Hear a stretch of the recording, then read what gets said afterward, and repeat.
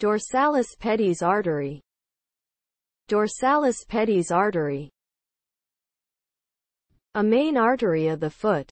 It is a continuation of the anterior tibial artery as it crosses the ankle joint. It supplies oxygenated blood to the dorsum of foot.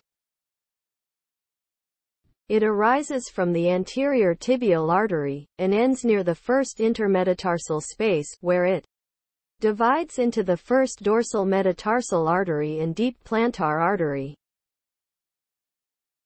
Clinical significance: the dorsalis pedis artery is accompanied by the medial branch of the deep fibular, peroneal, nerve, which lies lateral to it.